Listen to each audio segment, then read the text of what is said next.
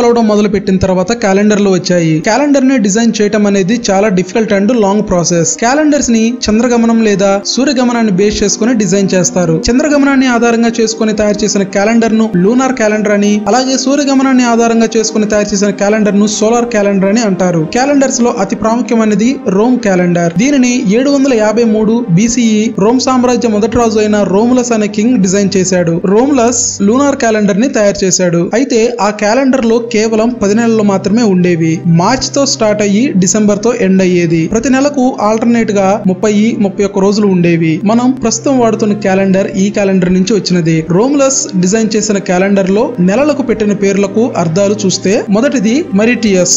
మరిటియస్ అంటే meaning Mars, అంగారకుడు, అంటే ఈయన రోమన్ల దేవుడు. ఏప్రిలిస్ అంటే మీనింగ్ వీనస్, అంటే శుక్రుడు. మైస్ అంటే గ్రీక్ మిథాలజీ ప్రకారం భూదేవత అని అర్థం. జూనో అంటే రోమన్ల దేవత, గురుని యొక్క భార్య, వైఫ్ ఆఫ్ జూపిటర్, వివాహం మరియు సంతానానికి దేవతగా భావిస్తారు. క్విటిలిస్ అంటే మీనింగ్ 5, ఇది 5th మంత్ అని అర్థం. సెక్స్టిలిస్ అంటే 6th మంత్ అని అర్థం. సెప్టెం అంటే 7th మంత్ అని అర్థం. అలాగే అక్టోబర్ లో అక్టో అంటే 8 అని, నవంబర్ లో నవం అంటే 9 అని, డిసెంబర్ లో డిసెం అంటే 10 అని అర్థం. అయితే ఇక్కడ వింటర్ సీజన్ కి సంబంధించిన రోజులను లెక్కించకుండా వదిలిపెట్టేశారు. దాని వలన సంవత్సరానికి కేవలం 304 రోజులు మాత్రమే ఉన్నాయి. తరువాత వచ్చిన రోమ్ యొక్క రెండవ రాజు నూమా పాంపిలియస్ రోములస్ డిజైన్ చేసిన క్యాలెండర్ ను సవరించాడు. వీళ్ళు ఫాలో అవుతుంది లూనార్ క్యాలెండర్. లూనార్ క్యాలెండర్ అంటే 12 సైకిల్స్ ఆఫ్ ది మూన్. ఒక్కో లూనార్ సైకిల్ కి 29.5 రోజులు పడుతుంది. సో సంవత్సరానికి 354 రోజులు. 354 రోజులకు 304 రోజులకు 50 రోజుల వ్యత్యాసం ఉంది. ఈ 50 రోజుల ఖాళీని పూరించడానికి మరియు మొత్తం రోజుల సంఖ్యను 354కు పెంచడానికి తను యాడ్ చేయాలనుకుంటున్న న్యూ మంత్స్ కి తగిన రోజులు పొందడానికి అప్పుడు అతను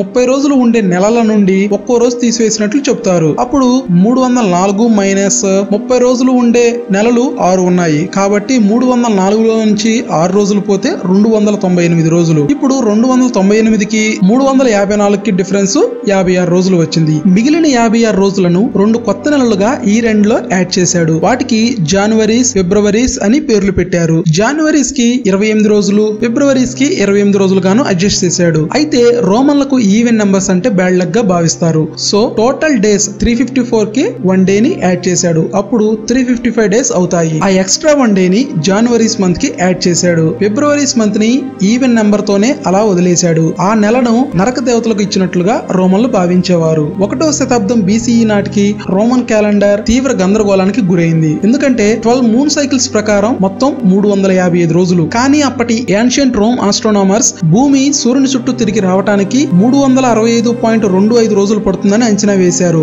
అయితే లూనార్ క్యాలెండర్ దీనికంటే 10.25 రోజులు తక్కువగా ఉంది. దీని వలన ఇయర్ టు ఇయర్ కి రోజులలో తేడాలు వచ్చి సీజన్స్ టైం కి రావు. ఈ ప్రాబ్లం ని రెక్టిఫై చేయడానికి 2 లేదా 3 సంవత్సరాలకు ఒకసారి ఫిబ్రవరీస్ నెల నుండి 4 లేదా 5 రోజులు తగ్గించి 27 లేదా 28 రోజులు ఉండే ఒక ఎక్స్ట్రా మంత్ ని యాడ్ చేశారు. దీనిని మెర్సిడోనియస్ అని పిలుస్తారు. నార్మల్ ఇయర్ లో 12 నెలలు అంటే 355 రోజులు ఉంటే లీప్ ఇయర్ లో 13 నెలలు 377 లేదా 378 రోజులు ఉండేవి. ఇలా చేయటం వల్ల ఈ కన్ఫ్యూజన్ మరింత పెరిగింది. చివరగా 46 BCE లో స్టాండర్డ్ క్యాలెండర్ ను రూపొందించడానికి జూలియస్ సీజర్ సోసిజెనెస్ అనే అలెగ్జాండ్రియన్ ఖగోళ శాస్త్రవేత్తను సంప్రదించి నియంత్రిత సివిల్ క్యాలెండర్ ను డిజైన్ చేశాడు. మెర్సిడోనియస్ ను లూనార్ క్యాలెండర్ ను పక్కన పడేసి సోలార్ క్యాలెండర్ ను తయారు చేశాడు. ఇది సూర్యుని చుట్టూ భూమి యొక్క రెవల్యూషన్స్ పై ఆధారపడిన సోలార్ క్యాలెండర్. దీనిని ట్రోపికల్ ఇయర్ లేదా ఉష్ణమండల సంవత్సరం అని పిలుస్తారు. సూర్యుని చుట్టూ ఒక పూర్తి కక్షను పూర్తి చేయడానికి భూమికి యావరేజ్ గా 365.25 డేస్ పడుతుంది. అంటే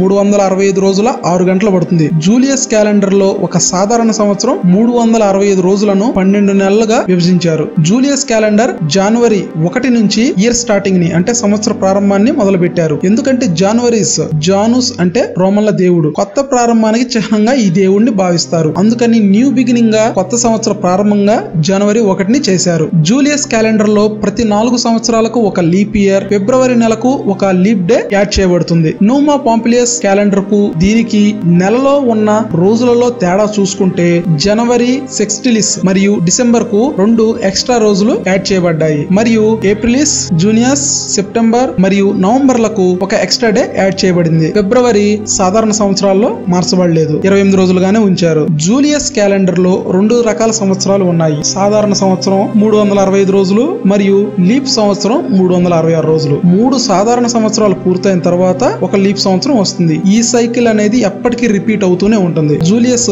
సంవత్సరానికి సగటున 365.25 రోజులు ఉండేటట్లు పర్ఫెక్ట్ క్యాలెండర్ ను తయారు చేశాడు. దాన్ని అమలు చేశారు. కొన్ని సంవత్సరాల తర్వాత జూలియస్ సీజర్ మరణించడంతో ఆయన జ్ఞాపకార్థం ఫిటిలిస్ అనే మంత్ నేమ్ ను జులైగా మార్చారు. అలాగే కొన్ని దశాబ్దాల తర్వాత రోమ్ నగరాన్ని పరిపాలించిన అగస్టస్ అనే చక్రవర్తి మరణించిన తర్వాత సెక్స్టిలిస్ అనే మంత్ నేమ్ ను ఆగస్ట్ గా మార్చారు. అంతా బాగానే ఉంది. కానీ కొన్ని శతాబ్దాలు గడిచిన తర్వాత ఒక ప్రాబ్లం ని అబ్జర్వ్ చేశారు. అదేంటంటే ఈస్టర్ క్రైస్తవులకు అతి పెద్ద పండుగ. జీసస్ క్రైస్ట్ మరణించిన 3 రోజుల తర్వాత అంటే ఆదివారం నాడు ఆయన మళ్లీ ప్రాణాలతో వచ్చారు. ఈ సందర్భంగానే ప్రపంచవ్యాప్తంగా క్రైస్తవులందరూ ప్రతి సంవత్సరం ఈ పండుగను జరుపుకుంటారు. Vernal equinox. ఈక్వినాక్స్ అంటే భూమధ్య రేఖ సూర్యుడికి పర్పెండిక్యులర్ గా ఉంటుంది. వెర్నల్ ఈక్వినాక్స్ నుంచే వసంత ఋతువు ప్రారంభమవుతుంది. 325 AD నైషియా కౌన్సిల్ లో ఈస్టర్ పండుగ తప్పనిసరిగా వెర్నల్ ఈక్వినాక్స్ లో పౌర్ణమి తర్వాత వచ్చే తొలి ఆదివారం నాడు ఉండాలని నిర్ణయించారు. అయితే శతాబ్దాలు గడిచే కొద్దీ ఈక్వినాక్స్ టైమ్స్ మరియు సీజన్స్ తో పోలిస్తే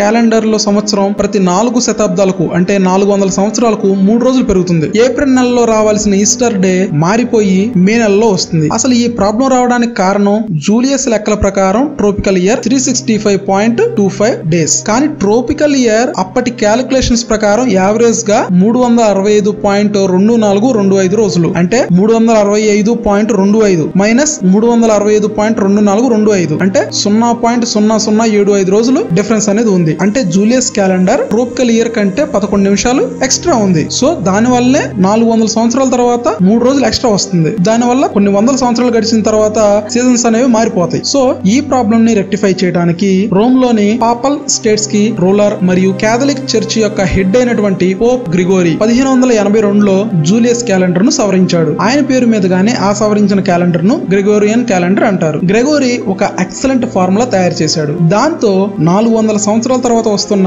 3 ఎక్స్ట్రా రోజులు రావు. అలాగే ఈక్వినాక్స్ టైమ్స్ కూడా ప్రతి సంవత్సరం కాన్స్టెంట్ గా ఉంటాయి. గ్రిగోరీ ఫార్ములా ఏంటంటే సెంచరీ ఇయర్ మినహా అంటే 100, 200, 2000, 2100, 2200 ఎట్సెట్రా ఇవి కాకుండా ఇయర్ అనేది ఖచ్చితంగా 4తో భాగించబడాలి. దానినే లీప్ ఇయర్ అంటారు. అలాగే సెంచరీ ఇయర్స్ మాత్రం 400తో భాగించబడినప్పుడు మాత్రమే అవి లీప్ ఇయర్స్ అవుతాయి. ఫర్ ఎగ్జాంపుల్ 1700, 1800 అండ్ 1900 అనేవి 4తో డివిజిబుల్ అవుతాయి. కానీ అవి లీప్ ఇయర్స్ కాదు. ఎందుకంటే అవి సెంచరీ ఇయర్స్ కాబట్టి 400 తో డివిజిబుల్ అవ్వాలి. కానీ అవి 400 తో డివిజిబుల్ అవ్వవు కాబట్టి అవి లీప్ ఇయర్స్ కాదు. అలాగే 1600 అండ్ 2000 అవి 400 తో డివిజిబుల్ అవుతాయి కాబట్టి అవి లీప్ ఇయర్స్. ఈ విధంగా లీప్ ఇయర్ కి రూల్ పెట్టడం వలన 400 సంవత్సరాల్లో వచ్చే 3 డేస్ ని మనం వదిలేయగలుగుతున్నాం. ఈ గ్రెగోరియన్ ఫార్ములా ప్రకారం ట్రోపికల్ ఇయర్ లెంత్ వచ్చేసి 400 సంవత్సరాలు ఇంటూ 365 సాధారణ రోజులు ప్లస్ 97 లీప్ రోజులు అంటే మొత్తం 400 సంవత్సరాలకు వచ్చేసి 1,46,097 రోజులు వస్తుంది. 1,46,097 రోజులు డివైడెడ్ బై 400 సంవత్సరాలు అంటే సంవత్సరానికి వచ్చేసి 365.2425. మనం చెప్పుకుంది ఇందాక ట్రోపికల్ ఇయర్ కి పట్టేది 365.2425 రోజులు కాబట్టి సో దానికి దీనికి పర్ఫెక్ట్ గా సరిపోయింది. ఇటువంటి పర్ఫెక్ట్ ఫార్ములాని గ్రెగోరియన్ క్యాలెండర్ సవరణ కోసం తయారు చేశాడు. గ్రెగోరీ క్యాలిక్యులేషన్స్ ప్రకారం జూలియస్ క్యాలెండర్ స్టార్ట్ చేసినప్పటి నుంచి గ్రెగోరీ క్యాలెండర్ రెడీ చేసే నాటికి 10 రోజులు ఎక్స్ట్రా వచ్చింది. సో దాన్ని తగ్గించడానికి 1582 అక్టోబర్ 4 గురువారం తర్వాత శుక్రవారం 15 అక్టోబర్ వచ్చింది. అంటే క్యాలెండర్ లో నుంచి 10 రోజులు తీసేశారు. అయితే ఈ క్యాలెండర్ ను చాలా మంది మొదట ఇష్టపడలేదు. ఆ తర్వాత నిదానంగా అన్ని కంట్రీస్ వరల్డ్ మొత్తం ఈ గ్రెగోరియన్ క్యాలెండర్ ను ఫాలో అవటం మొదలు పెట్టారు. బ్రిటిష్ ప్రభావంతో గ్రెగోరియన్ క్యాలెండర్ 1753లో భారతదేశంలో ప్రవేశపెట్టబడింది. ఇంగ్లాండ్ లో అంతకు ముందు సంవత్సరమే ఫాలో అవటం మొదలు పెట్టారు. వాళ్ళు సెప్టెంబర్ లో 11 రోజులు తగ్గించారు. అంటే వాళ్ళకి 1752లో సెప్టెంబర్ 2 బుధవారం తర్వాత సెప్టెంబర్ 14 గురువారం వస్తుంది. ఎందుకంటే గ్రెగోరియన్ క్యాలెండర్ ను ప్రారంభించేటప్పుడు 10 రోజులు మాత్రమే తీసేశారు. అయితే చాలా దేశాల వాళ్ళు